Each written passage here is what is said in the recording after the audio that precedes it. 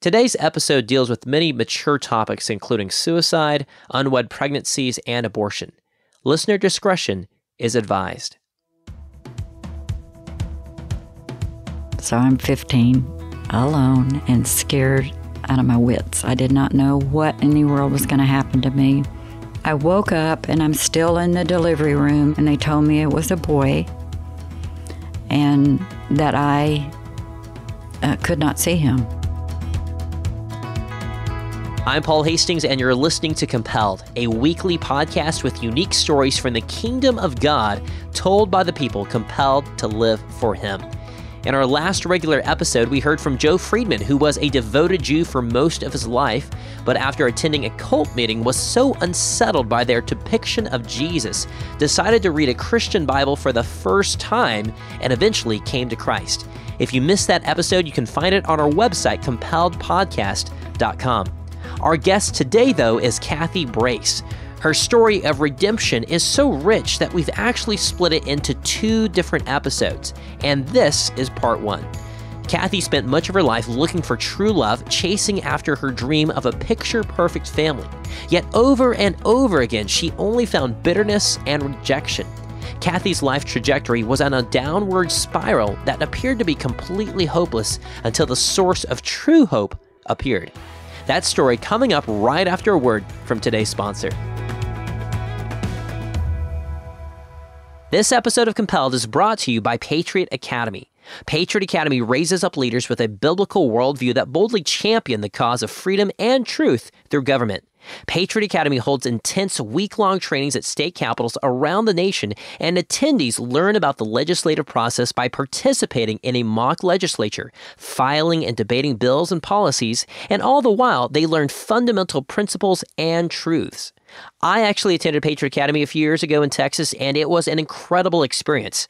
I got to sit at the same desk and debate on the same floor as actual Texas legislators. I made close friends and learned important character traits, but most importantly, I saw firsthand the desperate need we have as Christians to engage the culture and not shrink away. Patriot Academy holds events every year for young adults ages 16 to 25, as well as a citizen track and a military veterans track. Their academies are held all across America, and there's a good chance one of them will be near you. Compelled listeners can receive $25 off tuition by using the promo code COMPELLED. Learn more at patriotacademy.com. Again, you can learn more at patriotacademy.com. My wife and I met with Kathy Brace about a month ago at her house in Wichita, Kansas.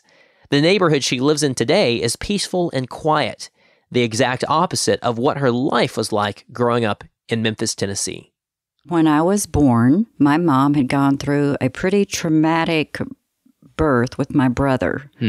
My dad showed up at the hospital very drunk, made a scene. It was so embarrassing for her. And the hospital actually kicked him out. Oh, wow.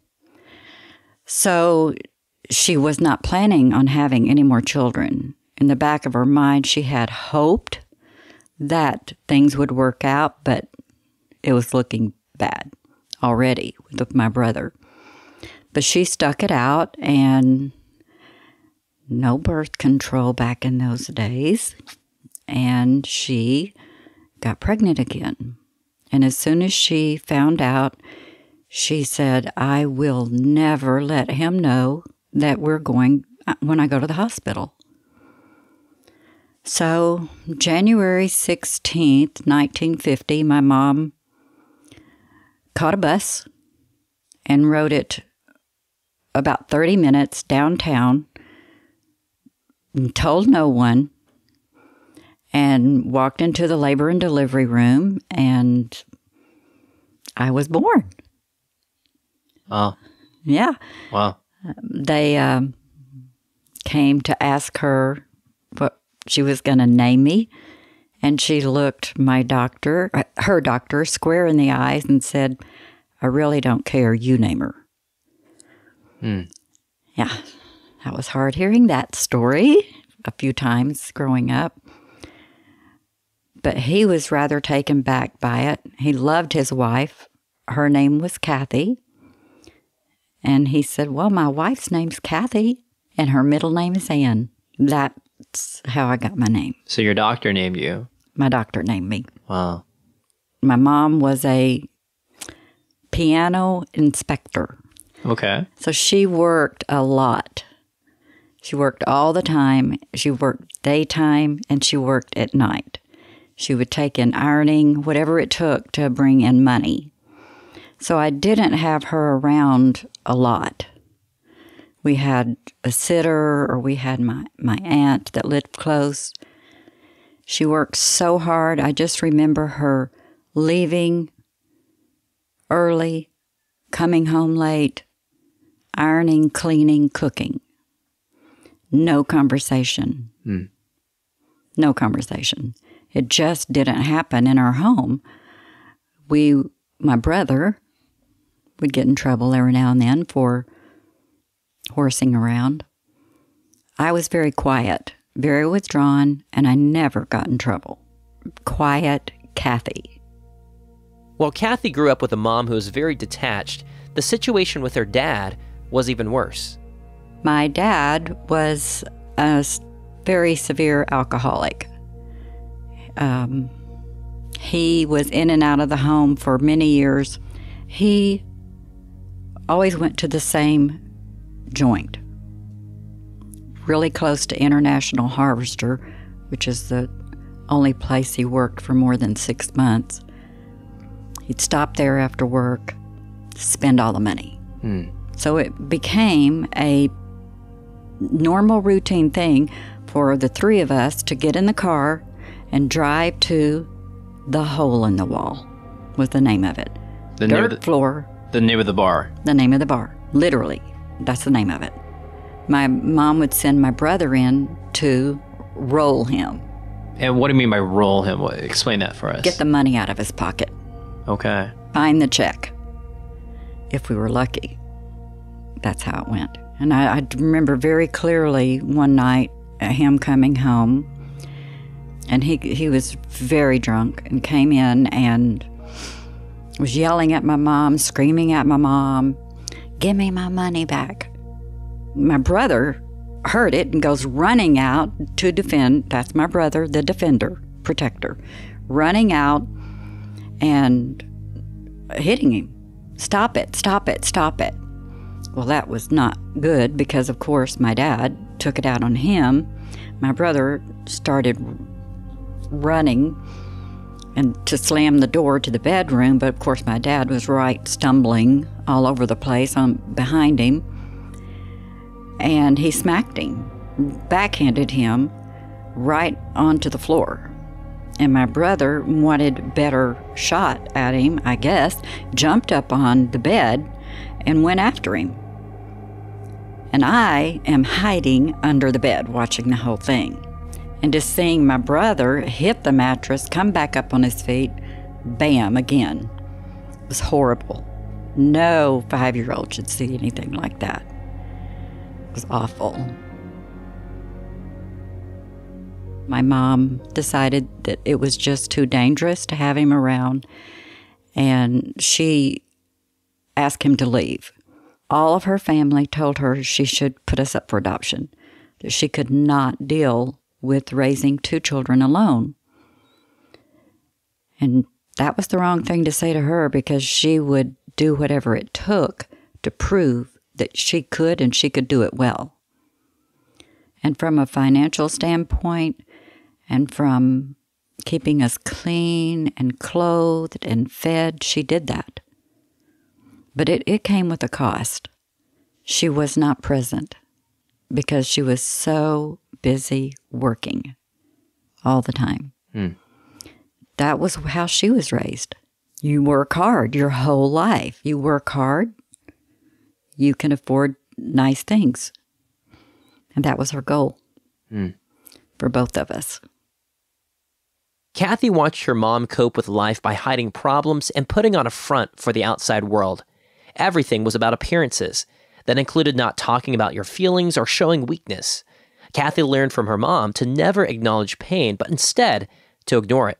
And with this self-help attitude, there was no need for God.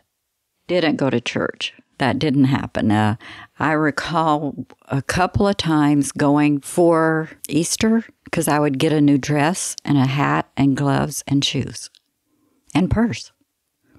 So, hey, can't beat that. Yeah. So she would take us on Easter, and I loved it. But I loved it for the wrong reasons. I loved it because I got a new dress. I got to play dress up with myself. Yeah. My aunt lived very close, so I always able to go down and visit them. My Aunt Cokie and Uncle Jim lived right around the corner, and I spent a lot of hours there. They had 5 children, and that's where I found my peace. That's where I found someone who would take me and give me a big old hug, sit down at the table, and talk to me. I'll never forget those days of her doing that for me. Apart from her aunt and uncle, Kathy only experienced rejection, something that made her crave relationships and acceptance even as a young child. Growing up in such a dysfunctional family left a deep mark on Kathy and triggered many years of looking for love in all of the wrong places. When I started school, which was in walking distance, of course, I tried really hard to be a good student. But the older I got, the more withdrawn I got. Until I hit the 3rd grade, and my teacher, right in front of everyone in the room, said, if you don't get your act together, you're going to end up just like your dad. And it was so embarrassing. Oh, man. I was mortified. I didn't even know that she knew, much less understand it all myself. The next 2 years, I really struggled. I didn't want to do well in school. I just became very distracted, constantly looking at the other families that had a whole family unit. I became obsessed with it. Mom and dad, children. And I remember one day when my friend Pam wanted to come over and play at my house and stay over on Friday. So she had asked her mom early in the week, and she came back and said, well, I can't. You don't have a daddy in your home. Well, I was like, my mom's there. Because she was there physically, and it hurt. That would have been in the 6th grade. In the 7th grade, you go to high school. No junior high. Yeah. So in 7th grade, I'm going into a very large high school, 800 in each class. And that's when guys started showing me attention, until one of my brother's not very good friend asked me to go out. And we started dating, and all of his friends had girlfriends, and they would always end up at the park. I didn't like that, but I went along because that's what I did then. Quiet Kathy went along, shy Kathy. And they started making fun of us, and me especially. What's wrong with you? You have a boyfriend now. Putting a lot of pressure on us to drink, which I did not want to do. I had seen what that had done to my dad. Yeah. And what it had done to other family members, and I did not want to do that. But after so much pressure that I allowed in, Friday night became drinking night. The more you drink, the less you are aware of what's going on, of course. And in January, we went to a huge New Year's Eve party with Lester. That was his name. And we drank a lot, and unbeknownst to me at that moment, got pregnant.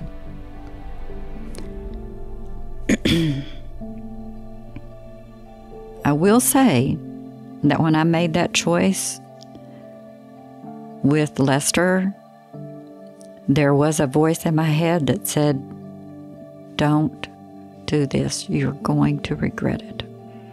And I heard it often. But when you don't pay attention to that little voice that's speaking inside of you, and you squash it every time you hear it, it gets harder to hear. Eventually, Kathy began to suspect in horror that she might be pregnant. I continued school for several more weeks, getting sicker and sicker as time went on, not believing that I was pregnant. I was running to the bathroom, throwing up, realized I wasn't having my cycle, but there was no way to check. You have to go to a doctor back then to check. There's no pregnancy test that you buy, and that wasn't going to happen. The first thing the doctor would do is tell my mom, and that wasn't going to happen. I just thought, it's going to go away. I'm not. It wouldn't happen to me. It couldn't happen to me. I'm too young. And I tried every way under the sun to hide it. I refused to go to gym class because back then you had to wear these skimpy little gray rompers. Ridiculous. So I hid it, and I did hide it really well up until I hit the 5-month mark, and then it started getting hard. Right around the time I figured it out, he moved on to another girlfriend. How old were you? 15. At this point, Kathy started panicking. The longer she tried to hide the fact that she was pregnant, the more difficult it became. She tried starving herself so the baby wouldn't show. She stole a girdle from a department store and tried wearing it. She became erratic and impulsive, and at one point even threw herself out of a moving car. Anything to mask the pain. Finally, at the end of the year, my mom sent me to stay with some of our friends in eastern Tennessee. We always did every year. That was our 2-week vacation. But I got to go for 2 extra weeks that year. And that was my mom's plan because she did suspect, sent me there to get it out of me. And as soon as they did, she came and got me, brought home. Well, no, they brought me home. And sat me down in the living room and said, I know you're pregnant. We're leaving tomorrow. We're going to Texas. And you're giving the baby up for adoption.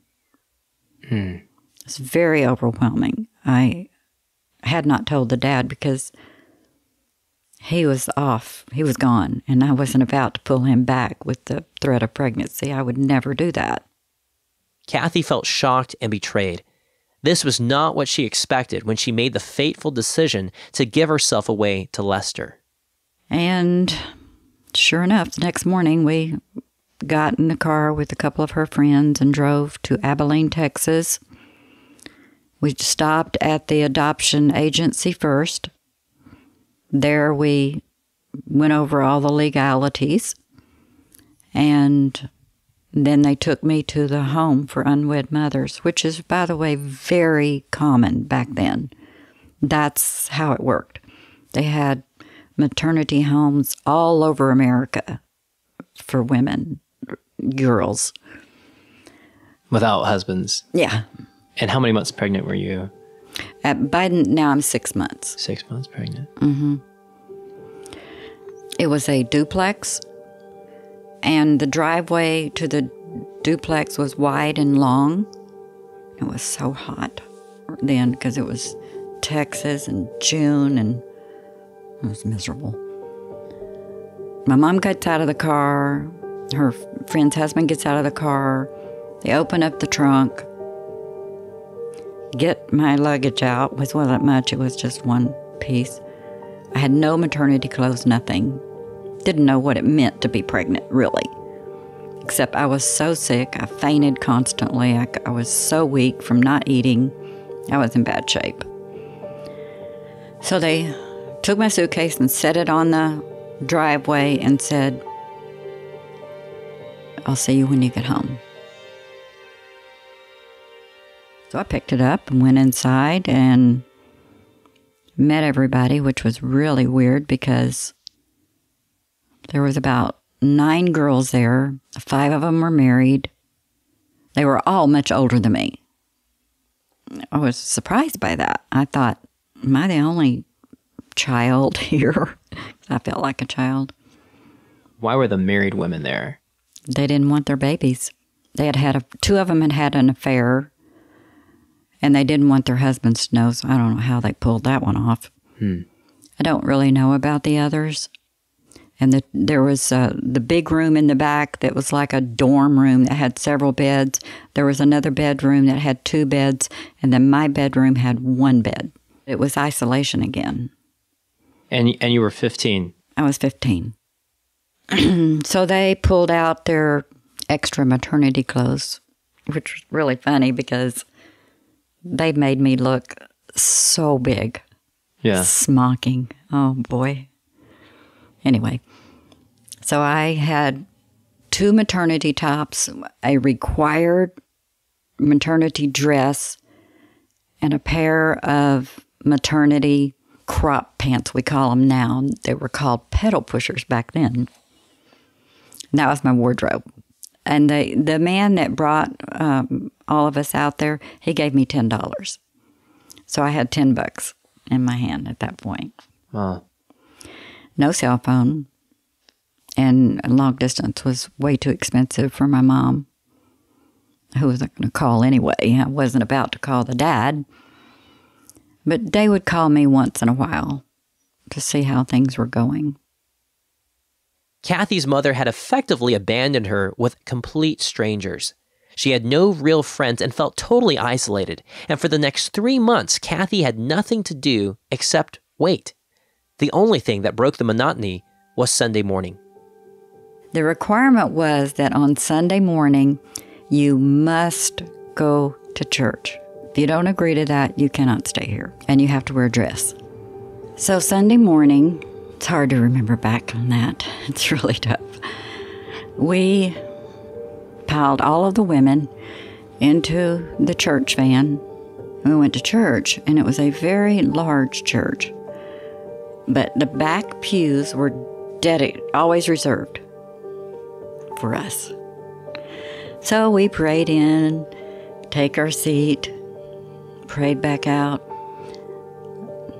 Never were spoken to. Oh, man. Never. It was like we had the plague. Or the person sitting up on the row in front of you could be taking your baby. You did not know. Oh, my goodness. After 3 long months of waiting, Kathy received an unexpected phone call. My mom called and said, Kathy, you've got to have the baby. If you don't get back home before school starts, you can't get in. I'm like, well, what do you want me to do? I'm all for it. How do I do that? Go to the drugstore, buy castor oil, mix it with orange juice, and down it. Okay, Mom. Thought to myself then, what's that going to do? And not only did I buy 1 bottle, but I bought 2. And I took both bottles. All 8 ounces? Mm-hmm. All down the hatch. I ate crackers after because I almost threw up. It's a lot of oil to drink at one time. And that's 8 ounces. That's way overkill. You should not do 8 ounces. I found out. It causes very bad side effects. But it worked. That afternoon, actually, I started cramping. And I wasn't sure what that even felt like or what it meant. No classes, no teaching, no books, nothing. So I went to the mother, the mom that was staying there to take care of us, and said, I don't feel very good, and I have problems.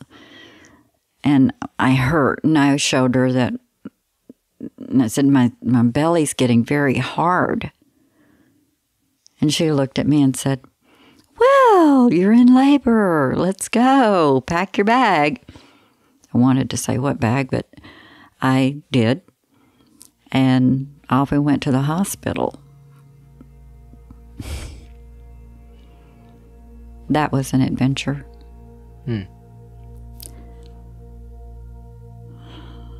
Hard to bring that one back, too. Yeah.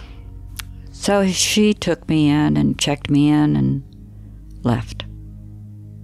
So I'm 15, alone and scared out of my wits. I did not know what in the world was going to happen to me. It was a very traumatic delivery. 2 days alone. 2 days. The house mom would come back once a day and would rub my back. And I would beg her to stay, but she had to get back and take care of the other girls. And after all, I was in a hospital, so I've been taken care of. The nurses were cold, and they shamed me, you might say, scolded me. The birth, after the 2 days of labor, they took me back to the delivery room, and I thought, okay, they're going to take care of this now. Because it was a very difficult 2 days. And the doctor was already gowned up, gloved up, mask on and everything. They put me on the table, and the nurse started to strap down my arm. And I just lost it. I thought, no, this isn't part, I'm not doing that. So she tried to calm me down and tell me it was going to be okay, that I would go to sleep if I would cooperate. I said, well, okay, if I'm going to go to sleep. But then she just strapped down both arms, both legs, and this was all before, and so I just started fighting it.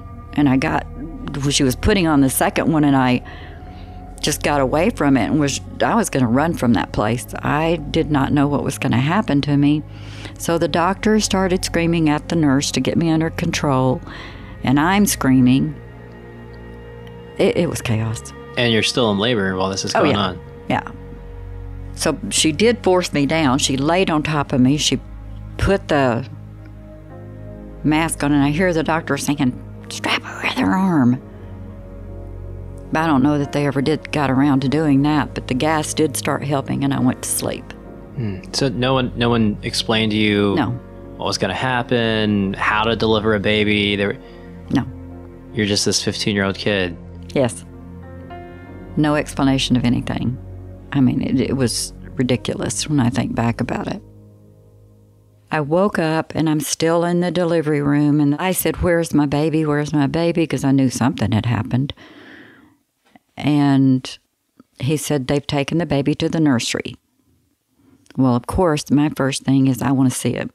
What did I have? And they told me it was a boy, and that I could not see him. The laws back then were very different. You do not have rights. Once you sign that paper, which you cannot sign until after you have the baby. You can do preliminary legal stuff, but the actual adoption paper must be signed afterwards. So that's where my stubborn nature showed itself. And I refused. I wanted to see him. I wanted to hold him. I wanted some time with him. I just felt like everything had been taken away from me.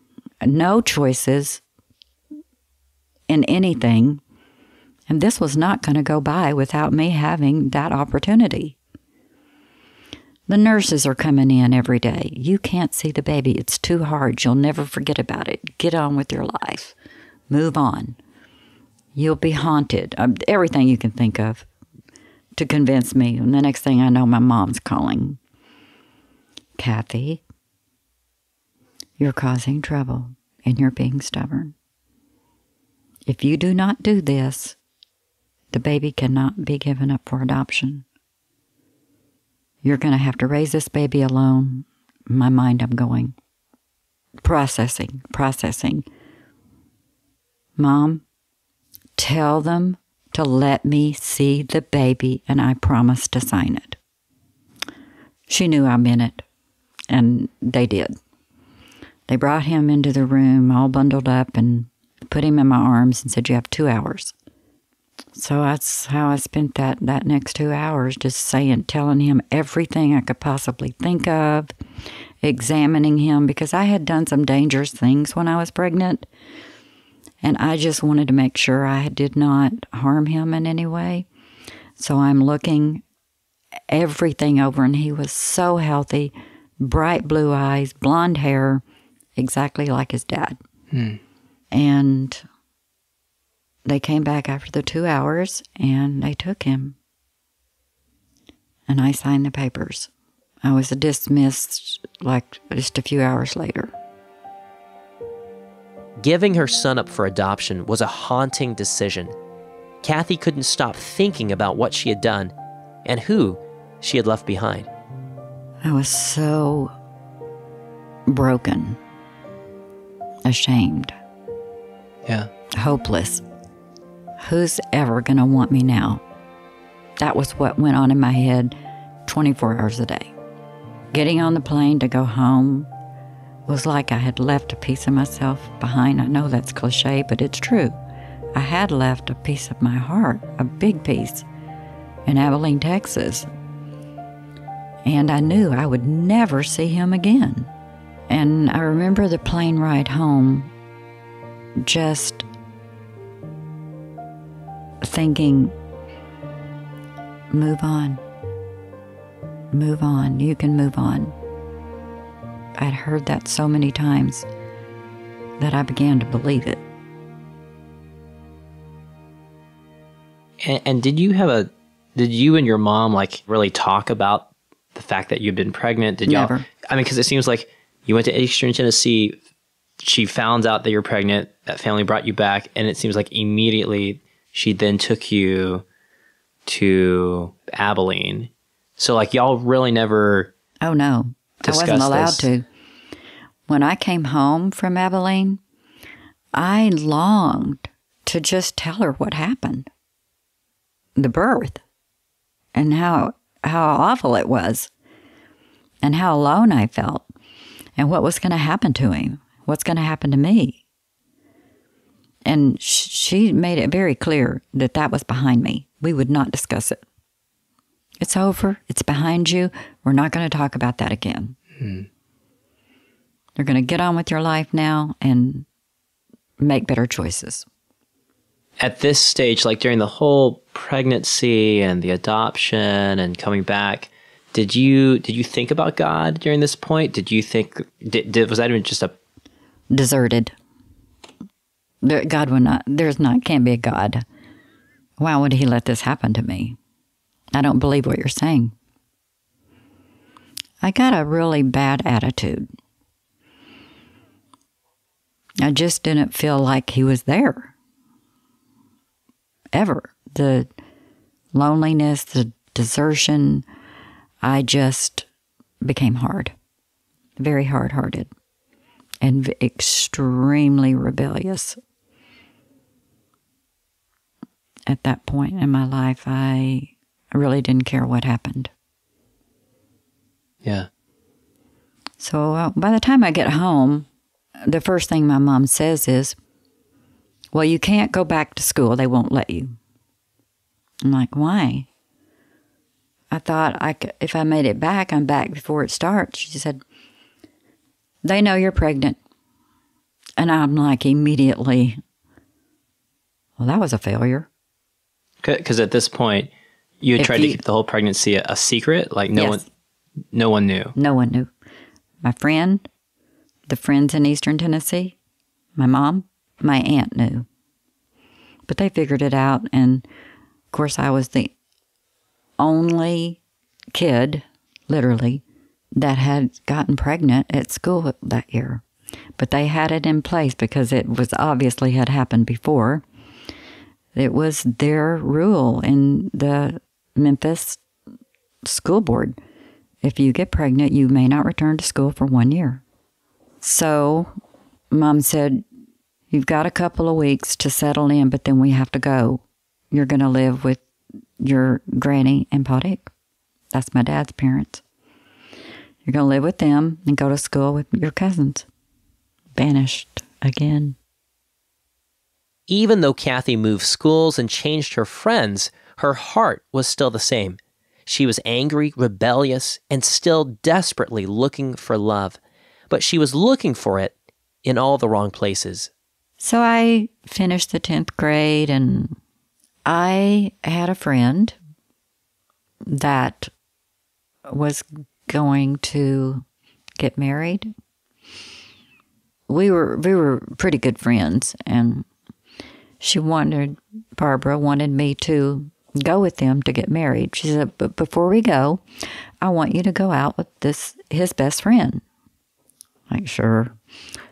So we went out and we hit it off. And on the second time, this is really embarrassing. He said, we should get married. We hit it off great. I'm thinking, you out of your mind. He persisted. He was Sicilian, very talkative, very funny. I thought it was a joke. He was not kidding. I wanted to escape. There's nothing I wanted more than to be out of my house.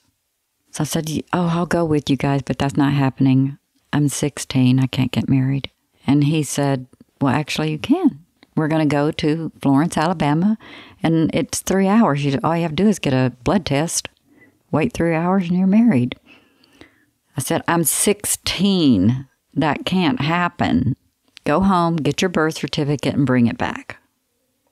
He forged it. We drove, did the blood test, lied like crazy, and I come home married. Ma. Desperation. How did you break the news to your mom that you're now married? I called her and told her, and she took it pretty well, her typical way. Oh, okay.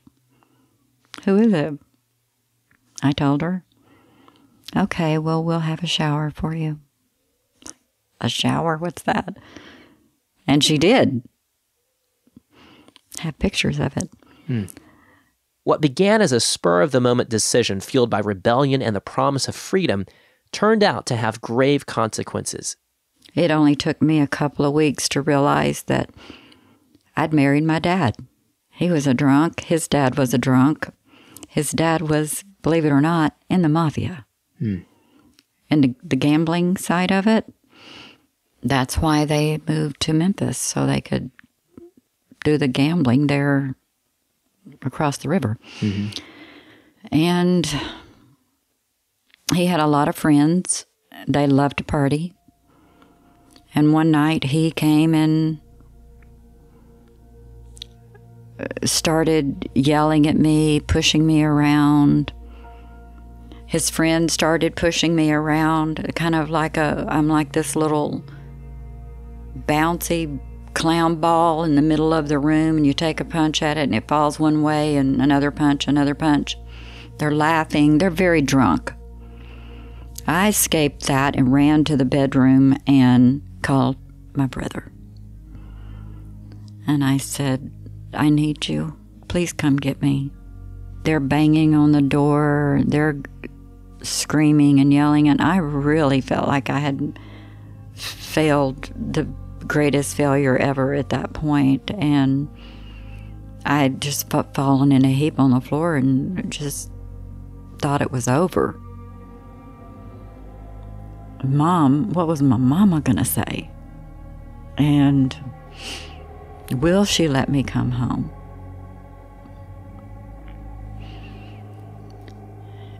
I heard a lot of noise going on, and I was crying, and I was trying to throw things in a bag so I could get out of there, and I knocked over this box that had a gun in it. And it's sounding like there's gonna be a big old fight out in the other room. And I just picked up that gun and said, well, this is the end of that. So I'm thinking I'm gonna go out there and take care of the situation. Not really. I didn't even know I never held a gun in my life, ever. Never touched one, didn't know what it looked like, how to hold it, what it did. But when I opened the door, there was a lot of yelling and screaming going on. It scared me out. My brother is he's mad. Close the door, pick up the gun, and say, well, I'm going to end this. And I tried to kill myself, but the gun wouldn't go off because I didn't know it had a safety until I finally accidentally figured it out, and it went off, but it went off in the house and out the wall to the outside, which got my attention. God knows what he's doing there. He wasn't ready for me to check out at that point. And of course that got their attention, and they're all screaming and yelling and coming down and beating the door down, and my brother grabbed me and picked me up, and he took me home, and my mom let me stay. But I was pregnant. In retrospect, Kathy realizes it was a miracle that she left the house alive that night. But at the time, she had other things on her mind. Kathy ended up getting a divorce, and she had to decide what to do about the baby on the way. There was no way anyone would ever take that baby away from me. Ever. I was determined, and my mother knew it, and if I told her, if she even thought about mentioning it, I'd leave and I'd figure it out. But she didn't. She let me stay, and I had Erica, my daughter, Erica, my oldest daughter. Loved being a mom. I didn't want to take care of her and work so much that the same thing happened to her. And that became the purpose of my life. Be the mom that I never had.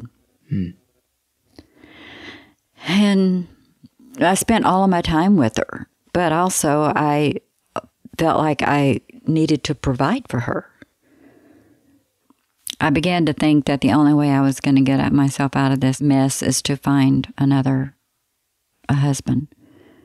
Because the thing I did not want was for my children to be raised by a single mom.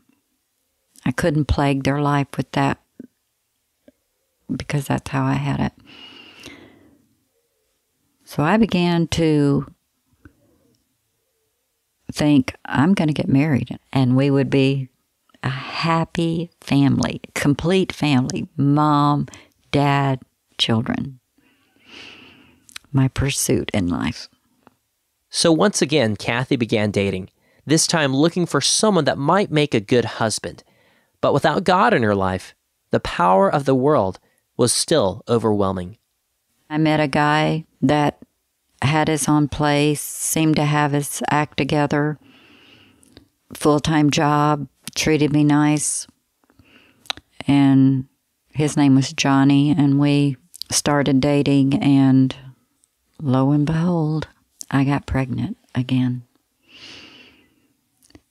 And the first thing in my mind was, there's no way.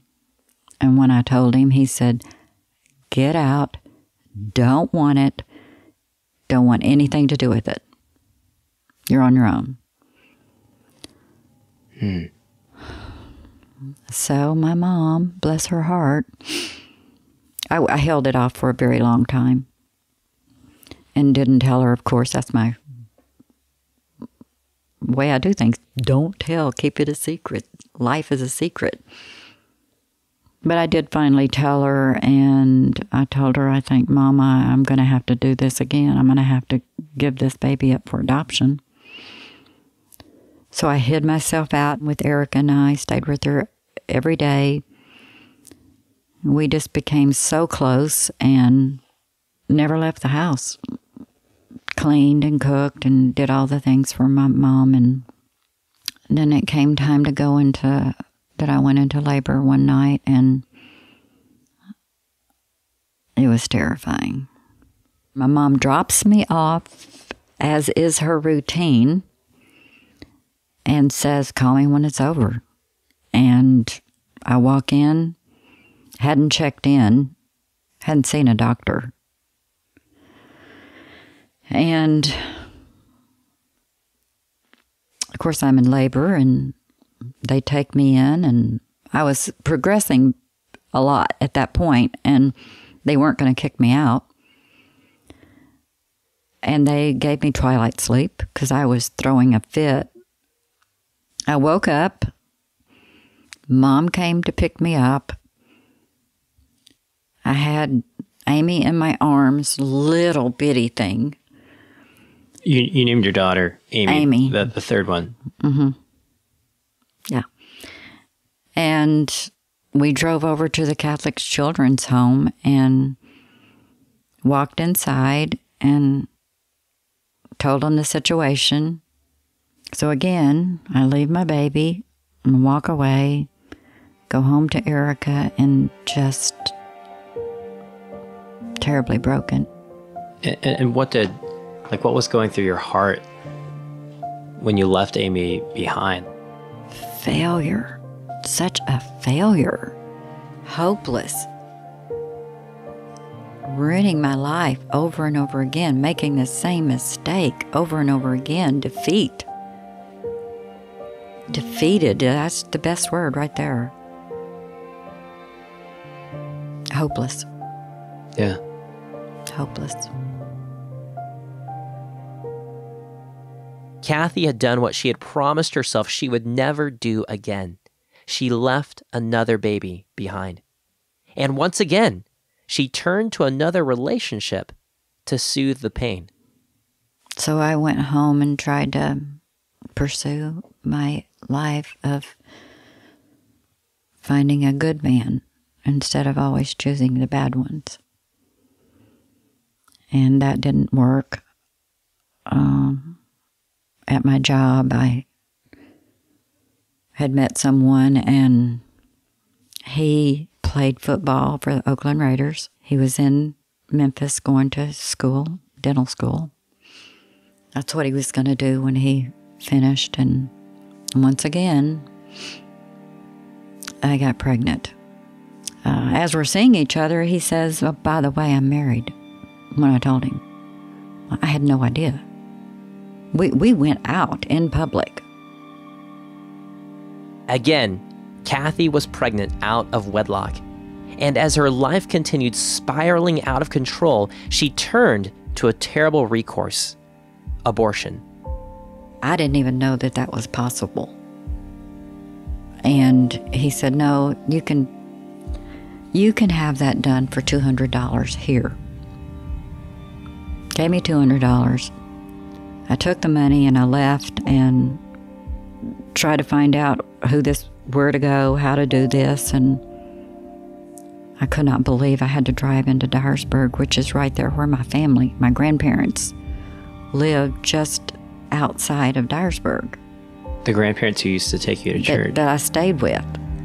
I mean, right downtown is where my grandparents worked, in Dyersburg. And I thought, I'm going to have to sneak in and sneak out.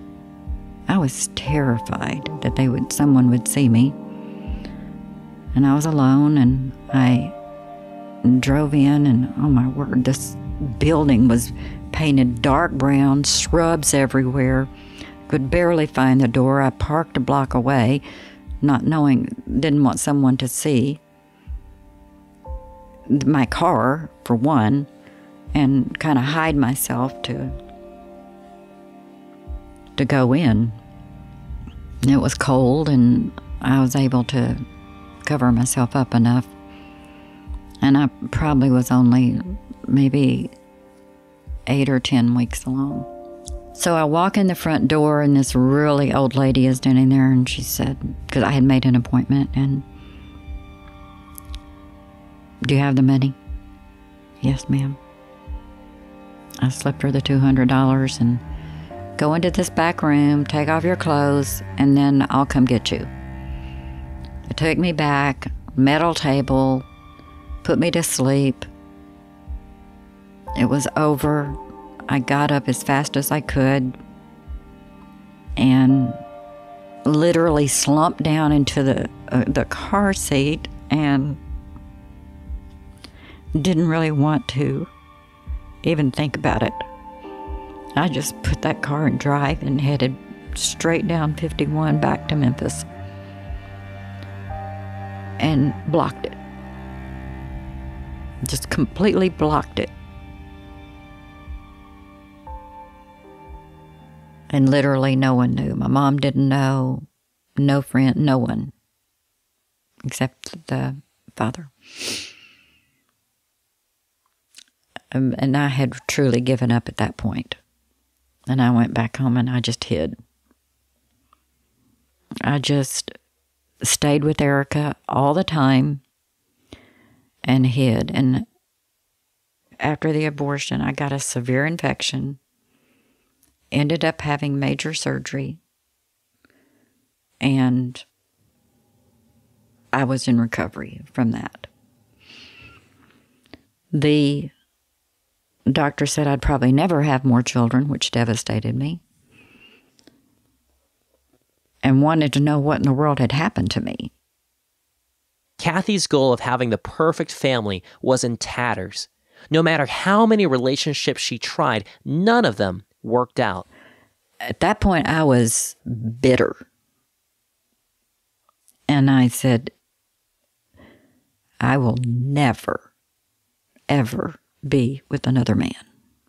I am done.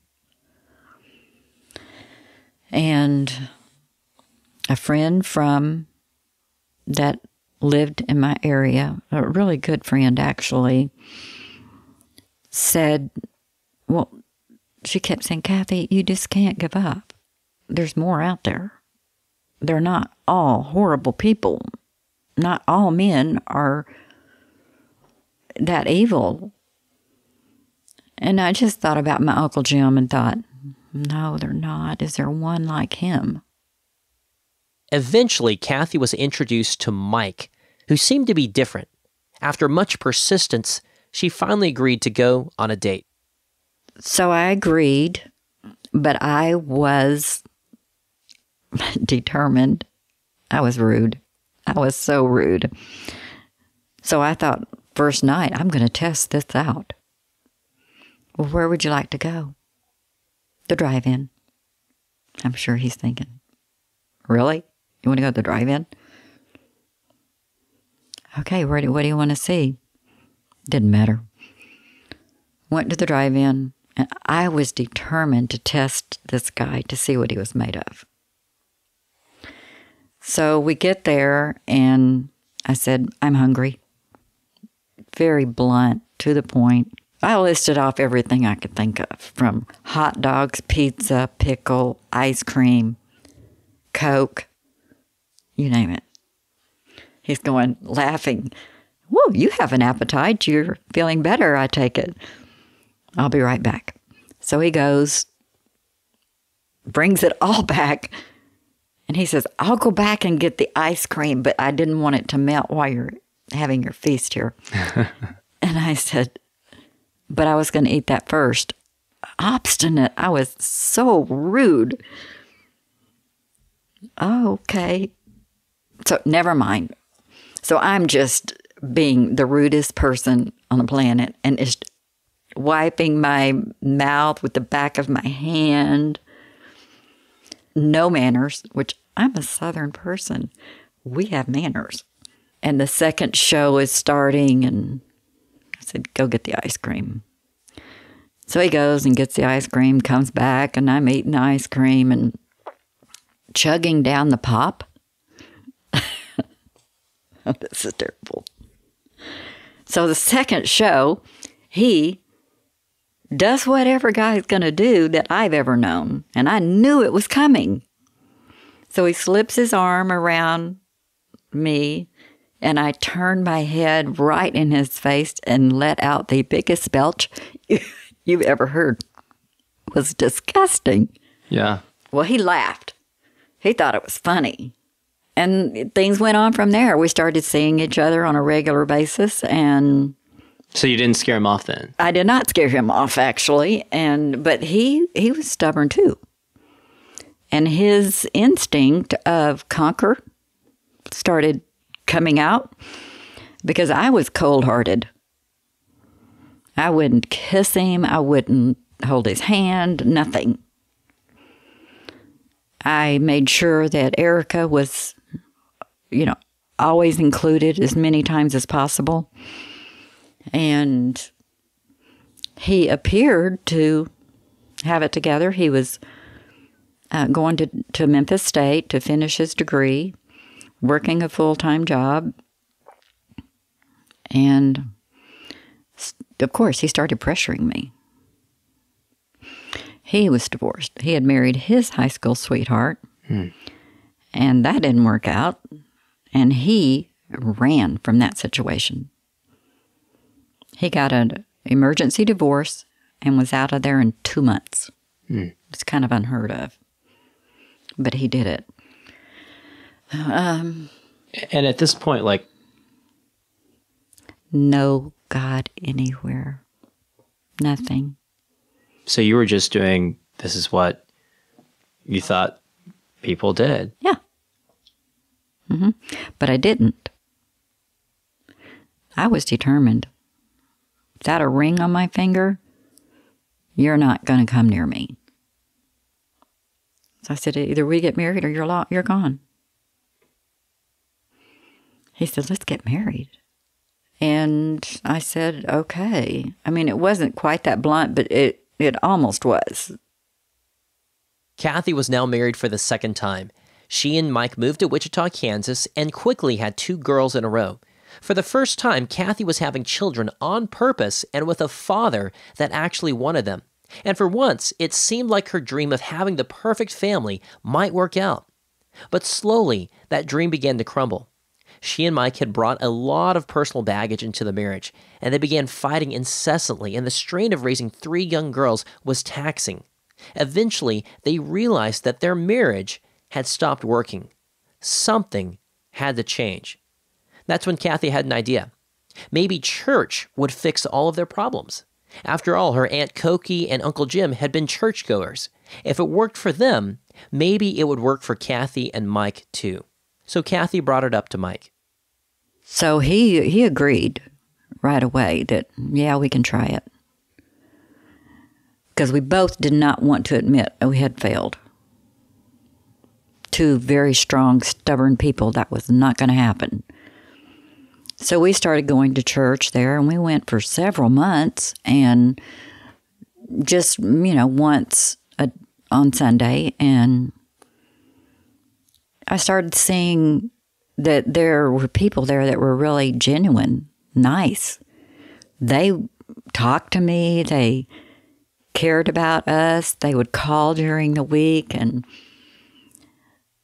they were getting ready to have a vacation Bible school, so school's getting out, and I thought, okay, we'll take the girls, but I had been going to church there. They thought I had it all together, because that is what we do in our family. We have an appearance that everything is perfect on the outside. You put your little plastic smile on,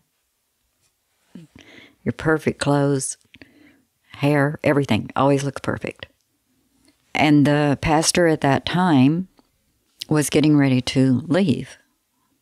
So just a few months later, a new pastor comes on, and they're having a revival. And at the revival, I learned things. I really listened. I went every night. And every morning, they had a morning group for the women. So I would go at night, and I'd go at morning, go at night. So by Wednesday, I'm hearing things at this morning group for women that I've never heard before. Like what? One thing was they talked about having peace with God, that God loves you, and that there is nothing in the world you can do to not have God's love. I mean, they're just talking about all this stuff I've never heard before in my life. I don't even know who God is. And how Jesus died so that I, Kathy, could have a hope. Well, I wasn't quite sure what the hope part meant, but by back of my mind, I'm going, hope for my marriage, hope for my children. And they're going, that's what they were started talking about. If you're having marriage problems, there is hope. If you find your way with the Lord and in His Word, you can have the hope that you can get through that. They said it in different terms, but I would take little snippets and put the picture together. So Thursday, I'm going, I think I need to have that new pastor over. And Mike's cousin, Paula, was not a Christian, and she had been going all the time with me. She says, yeah, Kathy, we really need to have him come over and talk. So Thursday morning, after the Bible study, he came over and laid out very clearly how a person can find hope.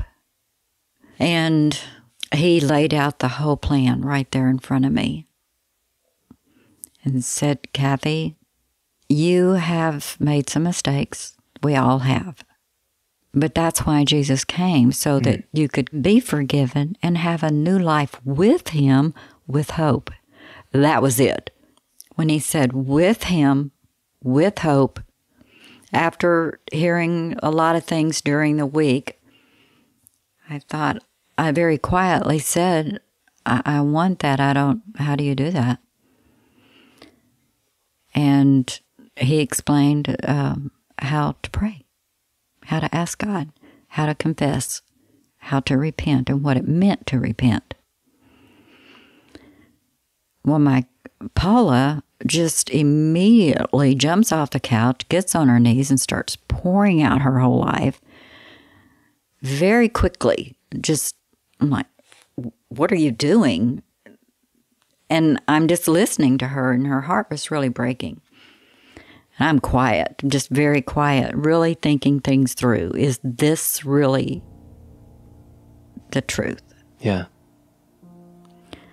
And I knew it was, but I didn't say a word. And they left, and that night, God was really on my mind and my heart. And I had heard things that gave me hope.